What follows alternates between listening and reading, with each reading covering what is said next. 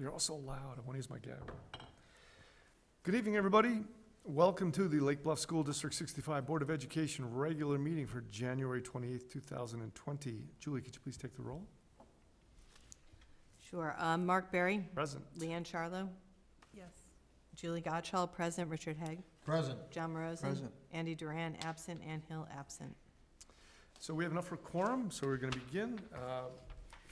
Would everybody please stand and join me in the Pledge of Allegiance?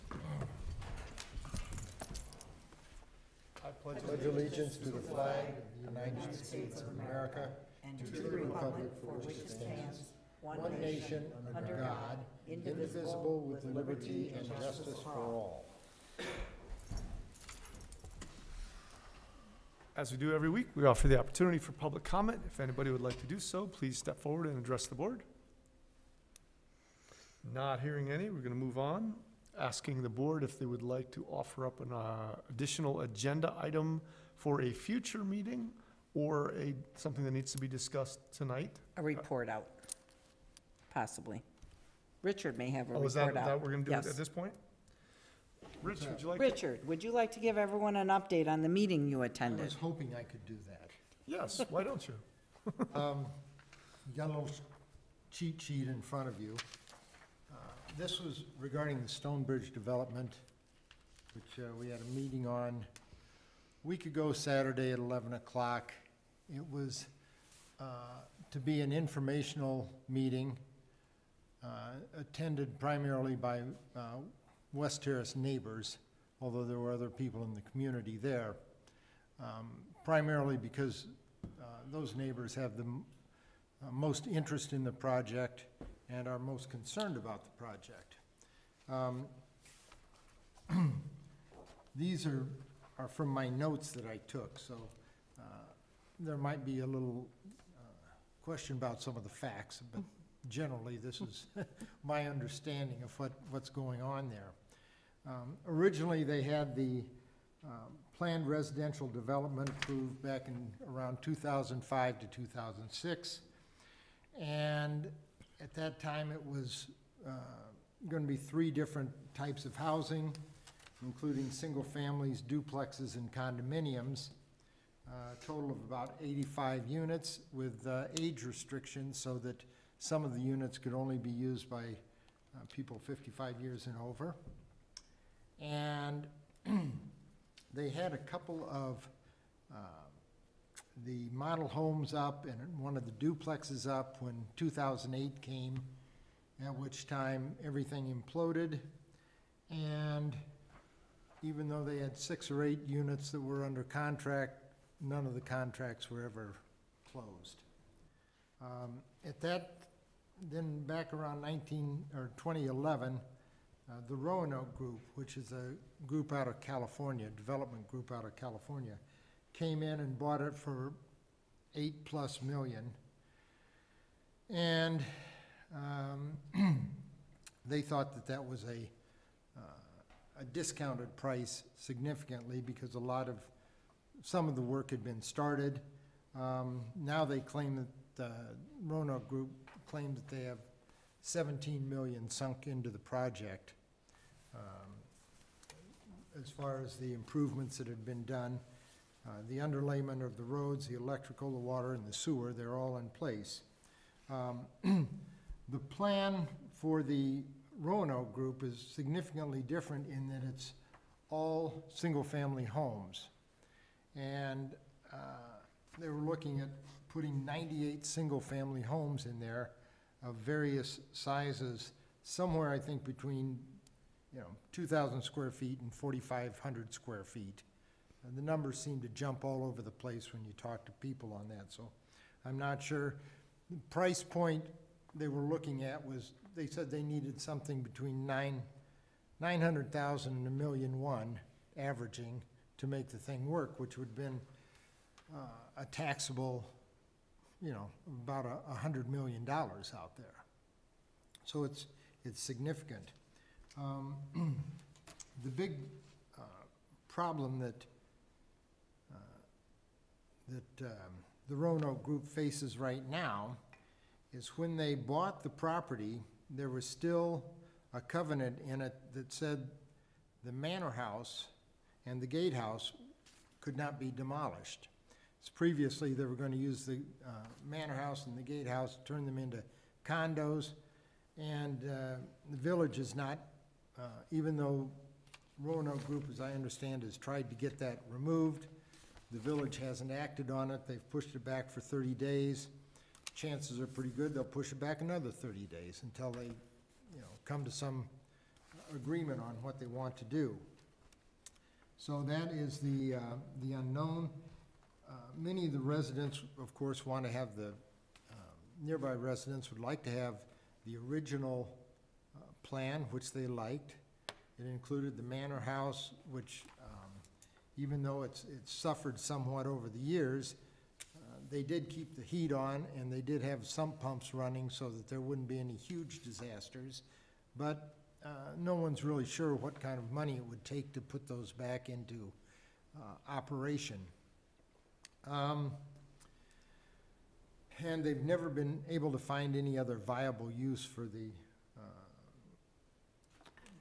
property, or for the manor house to this date. So Roanoke sketched out their timeline of thinking that they were hoping to have all approvals and everything in place by the end of this year, and working on the roads and the foundations in 2021, and then start selling units probably in 2022. And they estimated that it would they'd sell about 18 a year, and so it'd be like about a 6-year build-out before they completed the thing. The big sticking points are, there's been a big problem with the 10 acres that are in front of the property on the Green Bay side of the property, because originally this was a Jens Jensen property. Jens Jensen was a famous architect from Denmark who did a lot of work for Henry Ford and was a private landscape architect living in Highland Park, and so had done a lot of work on the North Shore. He has the attitude of what he called the long view, where you have a large house, but you can't see it from the road. Instead, you drive on a long or winding path, and you would only see little glimpses of the place until you got up in front of it, and boom, out it comes. So people are upset with the way that those 10 acres have been taken care of. There's a lot of, buckthorn that's grown up. They've taken out a lot of trees, but said that they're concerned most with the canopy of the area, and there were some landscape architects there giving him, stating their opinions. The neighbors have been very upset about a fence that was built along the property because their homes face it, and the fence hasn't been taken care of. So the developer has had some PR problems with the rest of the community on this. It seemed to be the interest of the neighbors over on the West Terrace that they would like to see something that would revert back to the original plan. At any rate, they're very concerned with what's going on there. Other than that, there's some concern that if they were able to if Roanoke developers were able to get the demolition permit, that they might be in a position where they just flip the property to another developer, which they could do. So there are a lot of questions. I think from our standpoint, you have to look at it, at the very earliest, it would be an issue in about 5 or 6 years. But Richard, did they talk at all about the number of kids that they think could come from this now that there's more homes? No, they did not, and I'd have to, my feeble math was, 1.5 kids per family, and maybe 2/3 of the people having families, and 2/3 of that would be in our district, we'd be responsible for them. And, it came out maybe 70 kids or something. So you weigh that versus whatever we'd get out, and Jay, you'd probably know this, what we'd get out of 100 million of new tax property. Yes. Because you have all those figures at your fingertips, I know. Couldn't get it right away. No, but just an estimate. I mean, I don't know what percent of the tax dollar goes to the school district, and then from that, It's like $6 per, well, $2.50 per $100 equals assessed value, so I don't know if that's market value or assessed value. at any rate, there'd be some trade-off there as far as the revenue we get. My only concern would be, which is something I think the district just needs to monitor, is that if all those kids came in at the elementary school, we wouldn't have room for them. We would have to do some kind of building addition, so. If that happened, and it would, it's not gonna, it doesn't look like it would explode all at once. Right, It would be a that's how- gradual increase, and you'd kind of have an idea of what was coming around the bend, so. And it, And it's 4 or 5, at the minimum, 4 or 5 at the years minimum, out. 4 or 5 years out. You'll be long retired. And you've got to keep in mind, 4 or 5 years out, we're heading towards the point that our bonds will be done as well. Exactly, So I think that that's an important piece. yeah. So, and there is another meeting on this demolition issue on Thursday, if anyone would like to attend. All right.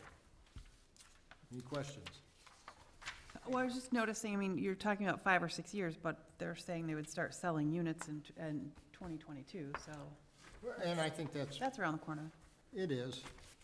But 2022, you sell the unit, it takes Right. a year to build, That assumes that they get the variances that they need to Right. move ahead. No, I understand. there's a lot of what-ifs. Very good comprehensive report. Thank you. So were there Coming from anybody you, else? Julie, that's, I'm very happy. Thank you for attending on a Saturday, and the weather was bad too, if I remember correctly, so. It was. Any other questions for Rich, or any other agenda items that anybody wanted to raise? And if you think of something later, you can always email myself or Jean. Okay, so we're gonna move on to reports, and we're gonna start with Margaret St. Clair, our principal at the elementary school. Hi, everybody. We thought we'd give an update on our STEAM program. This past year, we hired a teacher to teach our K2 music and then start implementing a STEAM program currently for grades 3, 4, and 5. So I wanted to give an update on what she's been working on and let you guys know how that's going. So she's working with our 3rd, 4th, and 5th grade students, and what she's doing, Vicki Weber, is meeting with classroom teachers to plan for a STEAM-based unit that is connected to a curricular unit that they're already doing in either social studies or science, so that it's connected to something that the students are already learning. So 3rd grade worked with her first trimester, and they aligned it with their science, weather, and climate unit. So she had them create something to assist a community impacted by a disaster that was caused by weather. So an example, one group designed a better drainage system for an area affected by tsunamis. So that's an example of one of the projects that the students did. In 4th grade, they're set to begin 2nd trimester, which we're in right now. They had already started a small Rube Goldberg type of experience for students after learning about simple machines. So she's expanding that in her work with the teachers, and they're going to have to create a machine with a purpose. So transport an object, knock something down, etc. And then she's adding a reflection piece to that so that students are kind of building their own rubrics and assessing how well their design works. And that all meets our ISD, Illinois technology standards. For 5th grade, they're just in the development stages, but they wanted to connect their STEAM unit to a social studies unit that they do on American history from post-American Revolution times. So they're going to be learning about inventions that were developed during that time and based on the needs that they had, and then they're going to brainstorm needs of our current time and kind of create inventions in a similar fashion. So she's been hard at work, also teaching then our K2 music program. So That looks a little bit differently than it did in past years. We have separate music programs for kindergarten, first and second grade this year. And so in past years, we had kind of a combined program in the spring and then our winter sing-along. So she's done an excellent job just really coming in guns a-blazing. She's really well-trained and is working, she knows every student in our building at this point. Also, as a side note, she's just a published children's author recently, and so she has a book available on Amazon. So she's multi-talented. So I did just want to give you an update on that. Any questions that you all might have? Okay, Thank you. great, thanks. Now we're going to hear from Mr. Nate Blackman. All right, thank you. I just wanted to provide an update on the SBR work that's been going on. You may recall the last time I presented on that, I recommended that we'd be adopting a hybrid model, which includes a letter grade for each of the academic classes next year. The Standards-Based Reporting Committee has been hard at work to implement changes that we think and hope will address the needs of our students, parents, as well as teachers. Some of the priorities that we're working to address include the following, and I'll start by highlighting some of those parent priorities. One would be a clear and concise summary of how students are doing in each of their classes. Looking for a tool that communicates when it's time to worry or take comfort in how the students are progressing. Also a tool that communicates clearly information about work completion and assessment information. And at this point, I think it'd be appropriate to talk a little bit about homework because I think that's been a recurring topic of conversation. Currently, homework is evaluated. Currently, homework is tracked and reported out in the form of learner characteristics. We would continue to do that. The goal would be to be able to make it very clear and incorporate homework into a platform where parents can see exactly what's been turned in on time, late, missing, and there's been a lot of clicking, we know, in order to get to that information. So that's something that we're certainly focusing on meeting the needs of. But do want to be clear, homework is reported and counts and is expected to be completed. A system that fosters a smooth transition to high school. That's also been feedback that we've received from parents. A system that motivates students to achieve at a high level. From the teacher perspective, we want to make sure to preserve and cultivate a growth mindset among our students, provide students with accurate and meaningful feedback, enable us to collect both summative and formative assessment data. That formative data can be used then to adjust our approach, make sure that we're meeting the kids' needs and appropriately challenging them. We also need a system that respects the nuances between subject areas and content. Certainly, different classes have different needs for the reporting tool, and we need something flexible enough to meet all of those needs. Provide students with an understanding of their progress and motivate them to work hard. Just kind of an overview of some of those things that we're trying to address. As we move ahead, and I am very encouraged and confident that we'll be able to address these needs and these priorities. We're currently evaluating different ways to calculate grades based on content and curricular standards taught at each grade level. We're also reviewing our current reporting software and investigating others that may perhaps even meet those needs better. So all of which is happening as we speak. We have our next SBR meeting coming up next week. Any questions for me? And Nate will be coming in May to report out what next year's going to look like and give us more of a what the committee's worked on and the final product. Have you guys considered or actually spoken to other districts who are going through similar things? Because I know there are other districts that have moved toward a hybrid model and they're maybe learning. Yeah, we absolutely have, and in fact looked at some of the different ways in which those districts are calculating, even the software tools that they're using. Feedback has been very helpful. I would say we're walking the walk right along with a lot of those other districts in terms of adjustments that we're trying to make and areas that we want to improve upon. But certainly there are also other districts that have utilized Otis as their platform for communicating, both in a hybrid model or in a standards-based model. We're going back and taking another look at PowerSchool, which is our school information system, but for many years was also a reporting tool. They're continuing to try and incorporate some new features there. So we're going to be curious to see if that could perhaps meet our needs. But to answer your question, Mark, yes, we absolutely are communicating with other districts.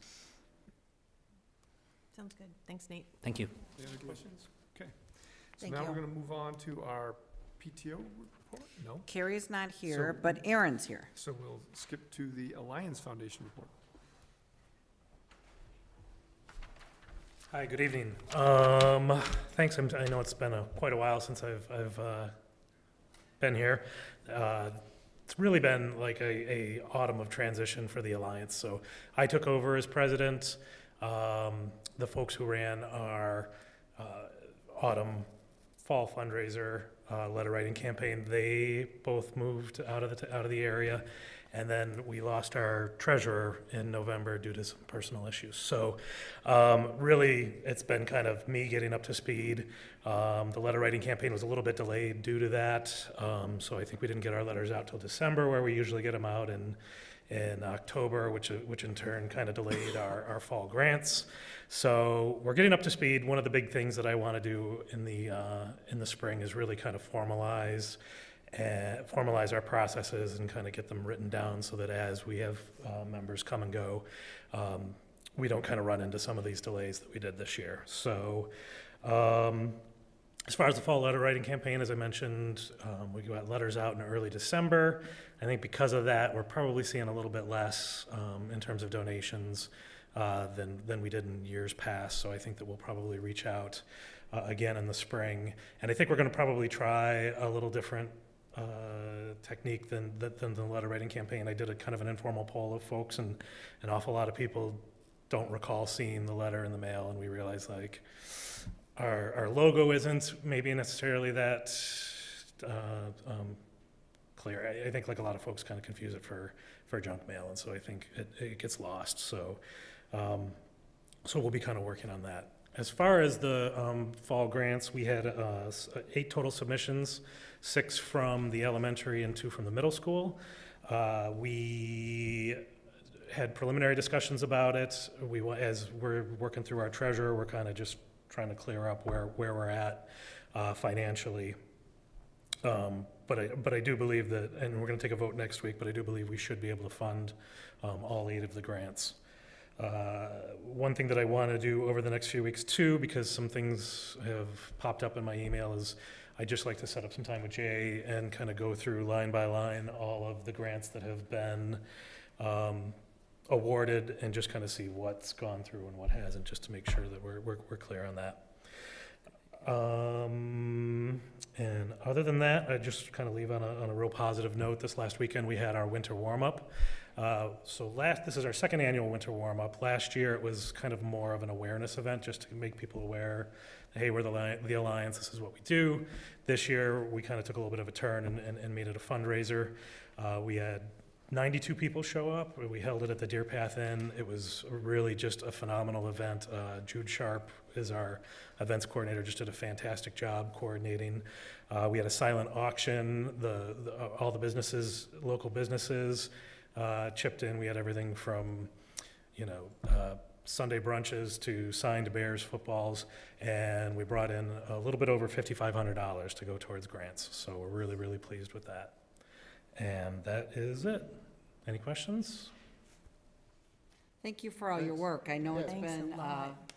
very busy transition period. It has, but it's been good. So it's just a great group of people, and people have been over backwards to kind of help speed that transition along, so. Great, thanks to Great. your group. Thank you very much. He does have a short. Jay has a short update just to bring you up to speed in a couple sentences on the food service program, because you're going to hear more about it next month.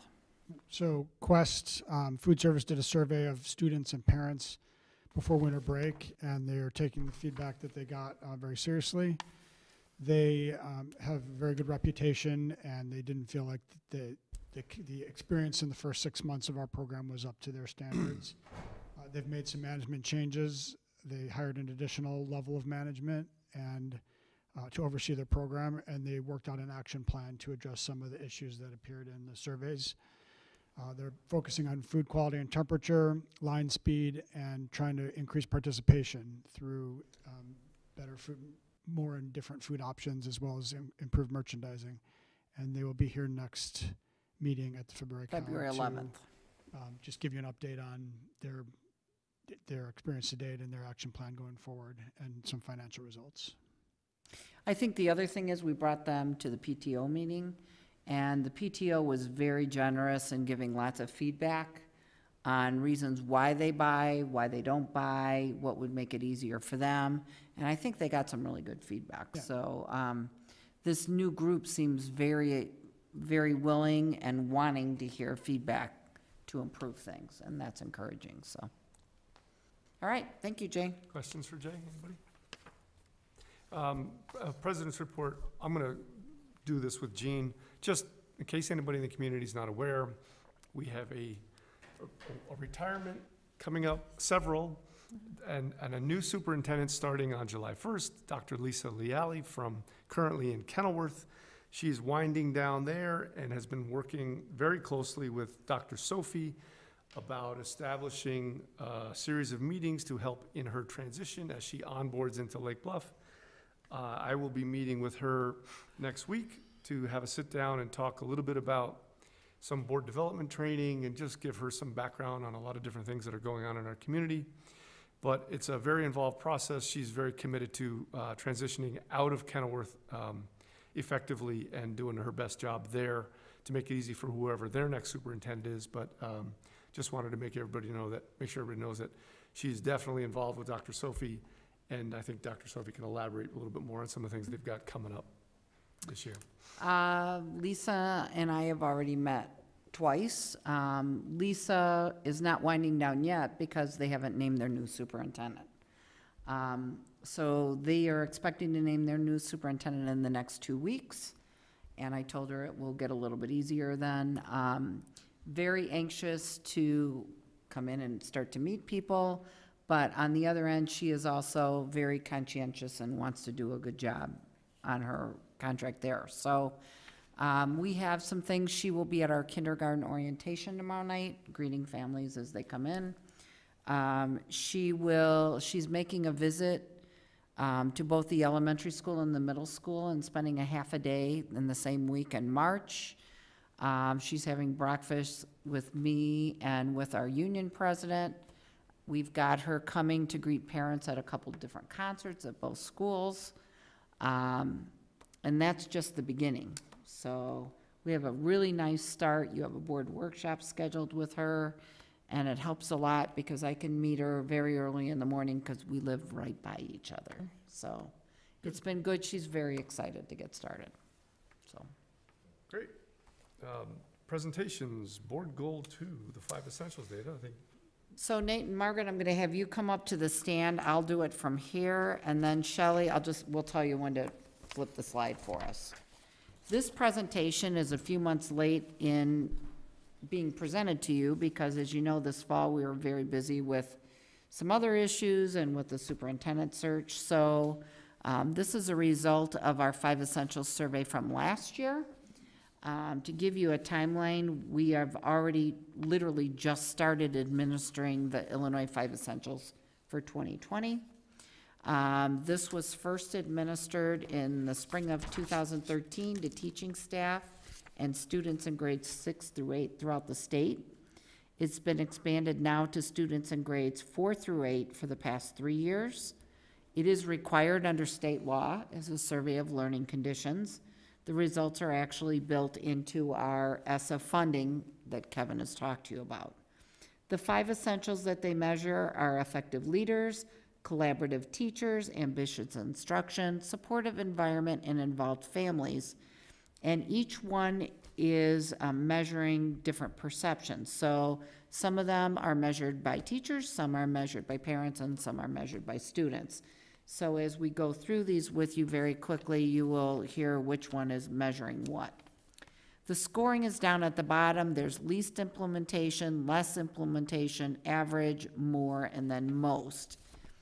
And I will say our results are always in the highest group. We're well organized for improvement. Our general data is that our classes are challenging and engaging. Our principals and teachers have a shared vision for success. Our teachers collaborate to promote their professional growth. The entire staff builds strong external relationships with our families, our community, et cetera. And our schools are safe, demanding, and supportive. So overall, we're well organized for that. I get to take the first one on effective leaders. Our 2018 score was 50, and our 2019 score was 48, all in, What's the scale? I don't have the scale. So Kevin did 48 not. out of 48 or 48 out of, It's 40 out of 100. okay. Very, very few districts even get into the 80s and 90s just for a comparison. 48 and 50 are in the same band. The strengths that we have are teacher principal trust, teacher influence, and our areas for growth, our program coherence. A lot of that falls from kind of what Mark and John heard last year. We have many initiatives going on with the teachers, and sometimes they feel like it's just too much on their plates to try to balance everything. And then our instructional leadership, which kind of falls in the same band. So is there a target here of some sort? Target's always 100. And what do you need to get to 100? What do we need to do differently to get to 100? We need to keep working on, for instance, I think one of the areas for growth, and Margaret and Nate are going to be talking about what they're actually doing in their buildings based on this data. Okay. But I would share with you that obviously when they're concerned about all the initiatives they have, we have to cut back on initiatives and make sure we focus in particular areas. I mean, if your kid came home with a score of 50 on the test, It wouldn't be good. it wouldn't be good. That's why I Right. was asking the question. But the way, you've got to remember that this is a state assessment. That should be enough said. But when you want to expand on that, it's, this is average implementation. Most of ours are in the higher range, so. I'm going to turn it over. Margaret, you have? I have collaborative teachers. So this one fell in the more implementation range, which is better than average. Our score in 2018, 64, 2019, 60. Strengths were school commitment, teacher trust, quality professional development. Also pointing out that quality professional development was an area for growth the year before, but it's an area of strength for this set of data. Areas for growth are collaborative practices and collective responsibility, though that was a strength at LBES. So the the collaborative practices refers to teachers responding to questions such as, I am in my peers' classroom to observe them teaching and to give them feedback and things like that. That is something that we've had to scale back on a little bit because of our sub shortage. So teachers are working together to plan. We need to continue to build ways for them to get into each other's classrooms during the teaching day. Just a clarification. The label for the more implementation, the previous one was average implementation? So more that is assigned better. based on the score? Yes. So if you Yes. fall in the 64 to 60 Right. range, you get more. Below Right. that is average? Okay. Yes, So and they then you'll were see that we Both in the same band. I think that's a key part, too. correct, and then you'll also see we have something coming up that's in the most, which is the best band. It's very confusing. This one is regarding involved families. This is response also from teachers.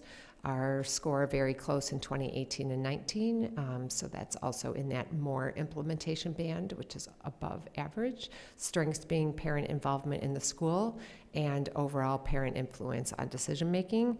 Areas for growth being teacher-parent trust. That would be from teacher perception of trust and support from parents is something that just is requiring a little bit more time than maybe it once did.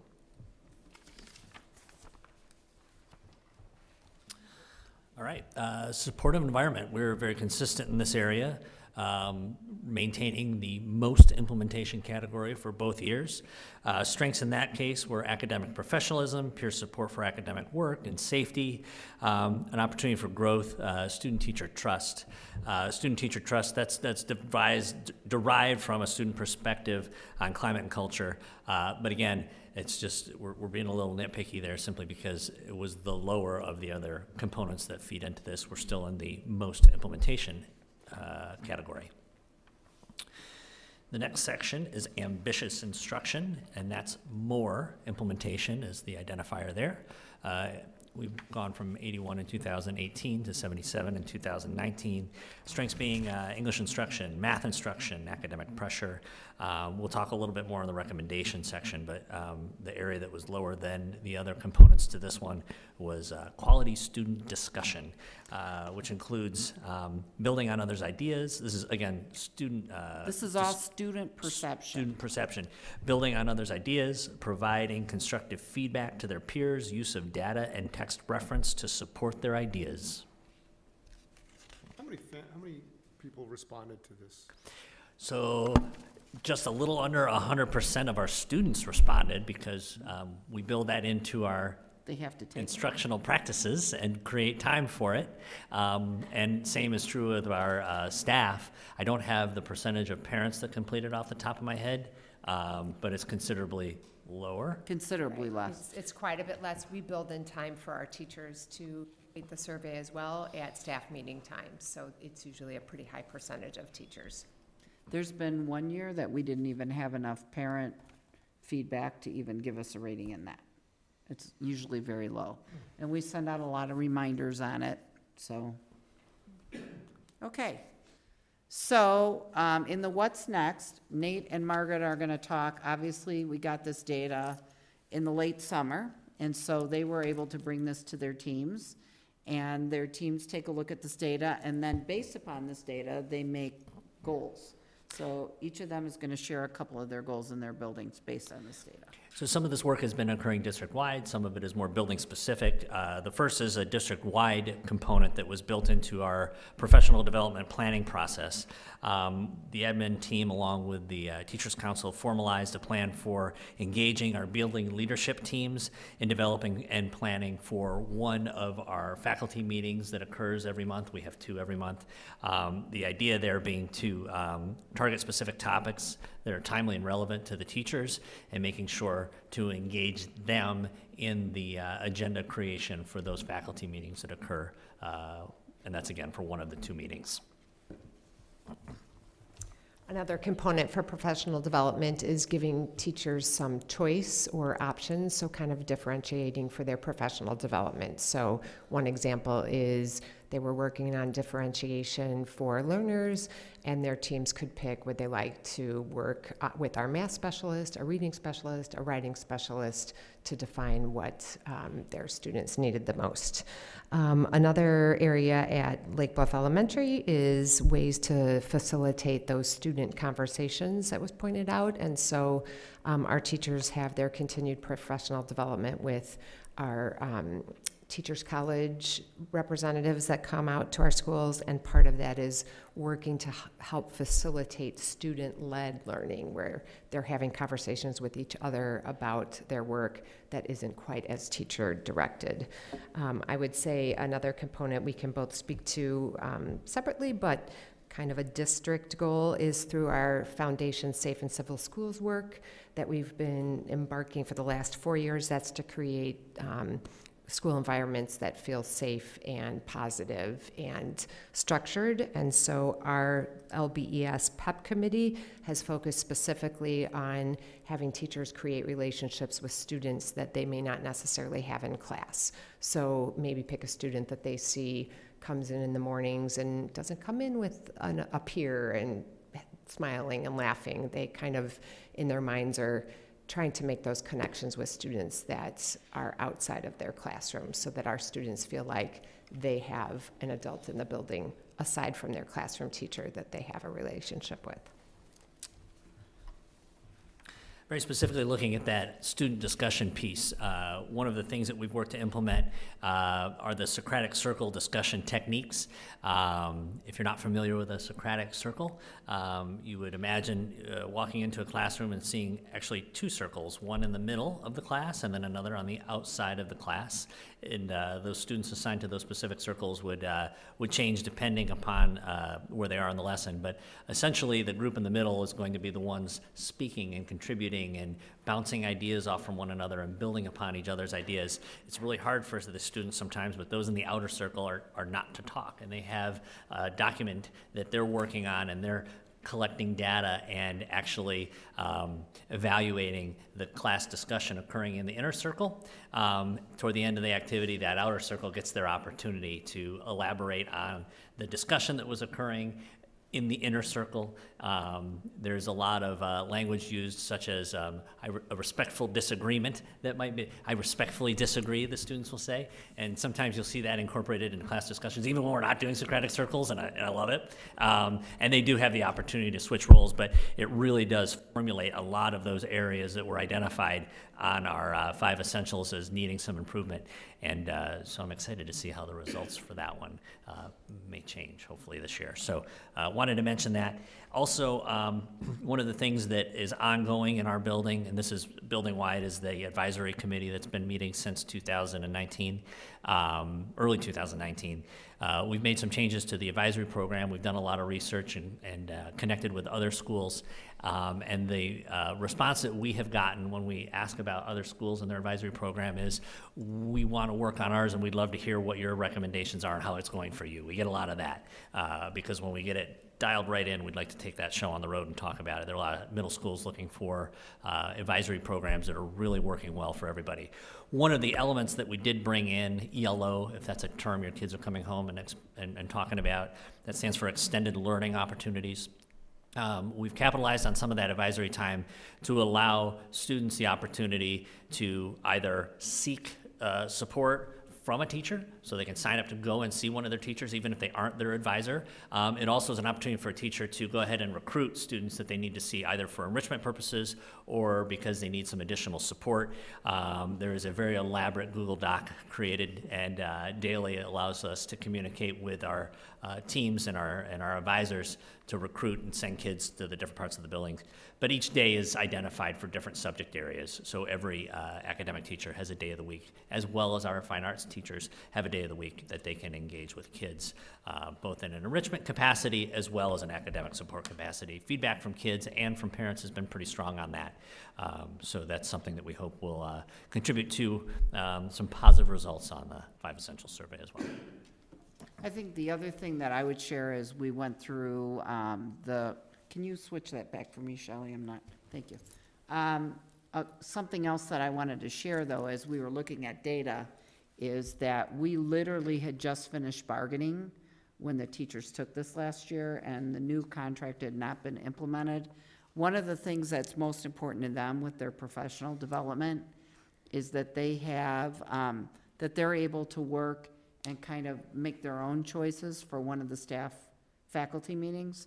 And so now that that's actually in their contract and they're able to do that, I think that is going to take care of some of their issues of professional development and really trying to balance all the initiatives that are on their plate. So that's important to note.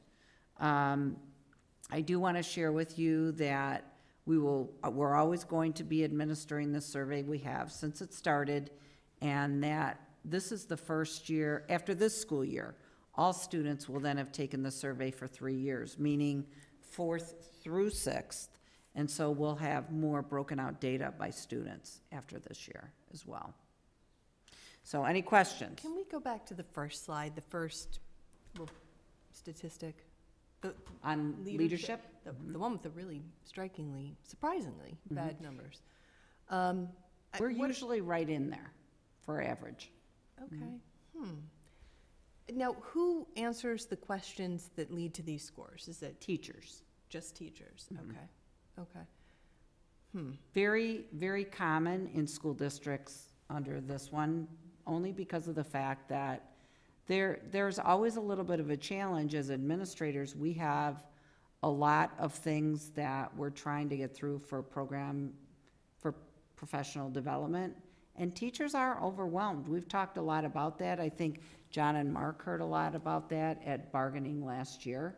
You heard a lot of it about it, and I think what you're seeing, and you will continue to see, is that our teachers, they just can't have one more initiative. We've got, between the social emotional and keeping up with each of the curricular areas and all the student needs, which have multiplied greatly in the past couple of years, they're on overwhelming. And when you look on here, the instructional leadership and the program coherence, when you look into the questions, it's all about, hey guys, we have too much on our plate.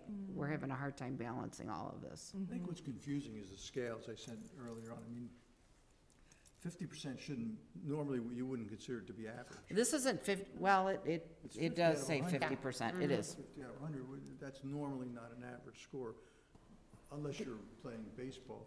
Batting 500 is a pretty good score. Well, there are two categories below average, which We're right in the is- middle. That Yeah. makes sense to me, but I guess, do we have any information from comparable school districts? This is typical, it's just in the nature of the mandates that are coming down from the state and teacher frustration, or is this unique to our district? It's very typical, and that's something we can even follow up with you on a little bit. I can have Kevin work on that. Yeah. Kevin would probably know it off the top of his hat. He's usually the one that presents this. I don't know it off the top of my head. We've talked about it as an administrative team.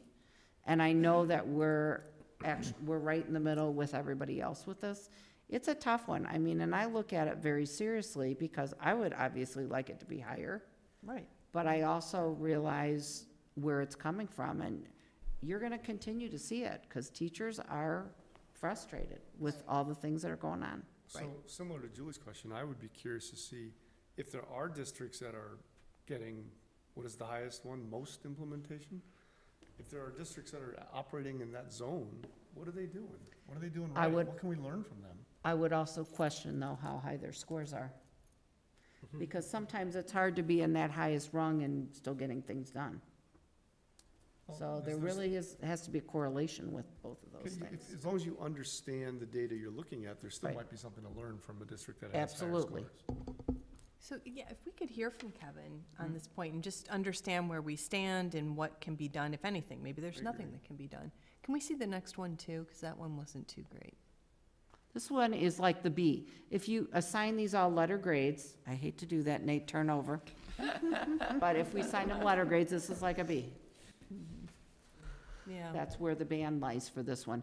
It's not a 90, 80, 70, 60. I think that's what you were asking. Right. It's not a 90, 80, 70, 60. You know, it also, the trend was a little bit downwards. Again, maybe not statistically significant, but it's certainly on these first two. Who answers the questions? Is this all teacher reporting? Teachers. Teachers. Okay.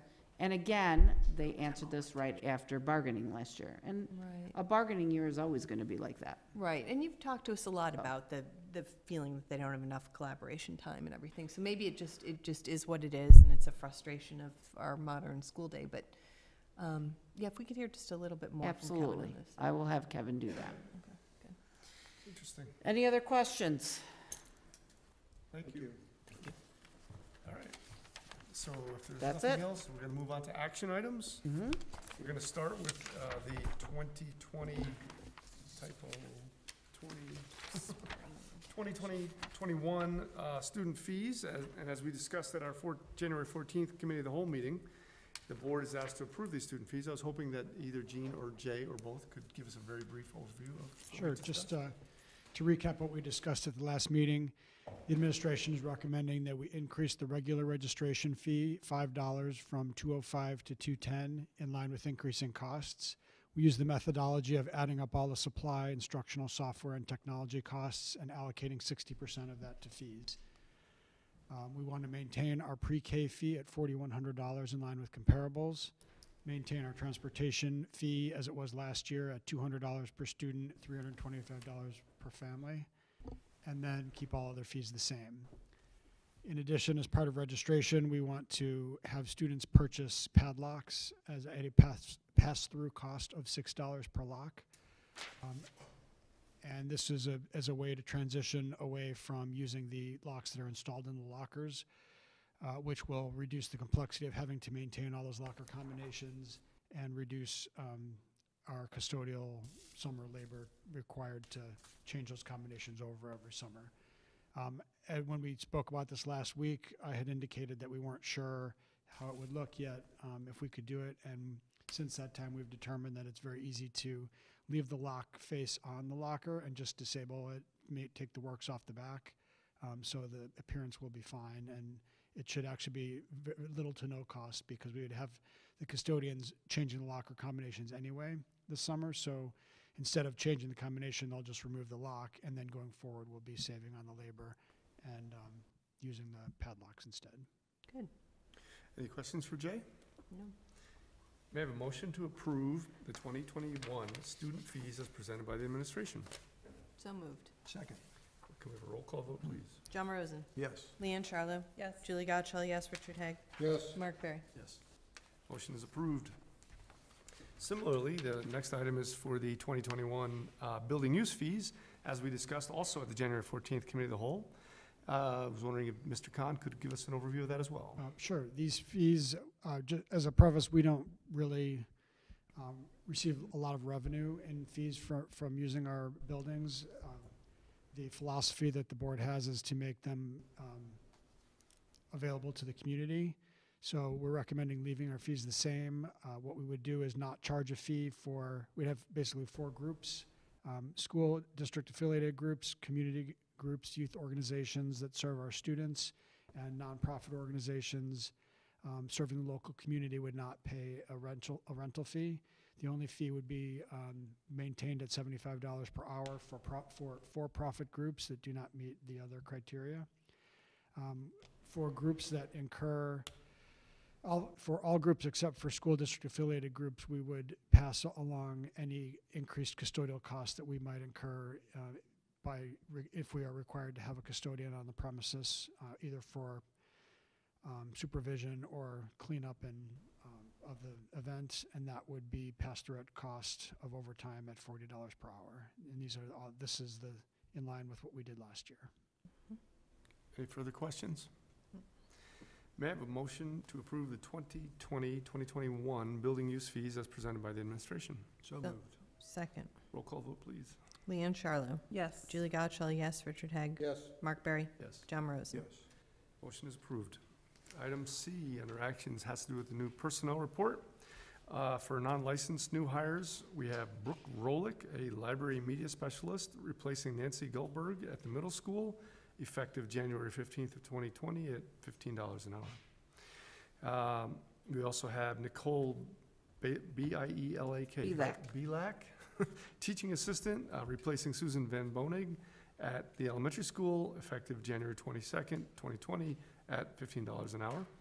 We have one FMLA request for Mallory Jorgensen, the media, who's in the media position, requesting a leave of absence at the middle school for the remainder of the 1920 school year. And I want to clarify, Mallory's is not an FMLA. Mallory's she's done her FMLA, so she's requesting a leave through the end of the year. She had twins, so Okay. she now has 3 children under 2 and under. So she has requested a leave through the end of the school year. And she said she'd like everyone to know she'd rather come back to work, but she's got to be home. Wow. Good luck. Good luck. All right, so, may I have a motion to approve the January 28th, 2020 personnel report as presented by the administration? So moved. Second. Roll call vote, please. Julie Godshall, yes. Richard Haig. Yes. Mark Berry. Yes. John Rosen. Yes. Leanne Charlo. Yes. Motion is approved. The next item is the consent agenda for the month, and in this month's consent agenda, we have the open session meeting minutes for December 19th, 2019, regular Board of Education meeting, the December 19th, 2019 Truth and Taxation hearing, the January 14th, 2019 Committee of the Whole meeting. We also have the Treasurer's report, the impressed report, the Bills report, and the P-card report. Would anybody like any of that pulled to discuss separately from the consent agenda? No. No. So, may I have a motion to approve the January 28th, 2020 consent agenda as presented by the administration? So moved. Second. Roll call vote, please. Richard Haig. Yes. Mark Berry. Yes. John Rosen. Yes. Leanne Charlo. Yes. Julie Godshall, yes. The motion is approved. Item 12, FOIA requests. We did have 2 FOIA requests this month. The details are presented in your board packet.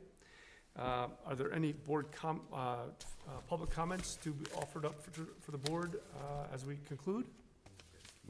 Not seeing any. Does the board have anything they want to bring to? I just thought I'd let everybody know that, I know you don't know Emily McBain. She fell and broke her kneecap last week, and she's gonna be out for quite some time. Her leg has to be in a straight position, I Oh, think, for she's 6 weeks. teaching. Yeah, Ouch. slipped in front of the Lake Forest bookstore. Oh, Emily? Emily I'm McBain. glad She you used said to something. be, I gotta get a card there. She was the Alliance Alliance president. president, yeah. And she was on our architectural committee. if I Yes, she recall. was. She did a fine job, too. No, too that's bad. too bad. Mm. Yeah, that is, ouch. All right, so at 7:55, may I have a motion to adjourn? So moved. Second. All in favor? Aye. Opposed? We are adjourned. Thank you.